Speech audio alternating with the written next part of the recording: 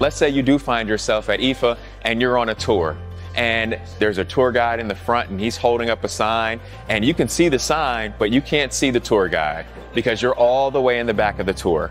In most cases, you would have to lean in to hear, or in environments like this where there's other ambient noise, you might miss that experience. But now with Auracast, it's going to allow you to experience the tour without losing any of the valuable information that could be on that tour. I want you to go ahead and click on where it says Tour System 1. Everybody click on Tour System 1. So what you should notice is that now you're able to hear me in your earbuds. And I'm doing that actually using the mic here from GN. And so this particular mic that's here on my chest is going to allow me to amplify my voice without me raising it.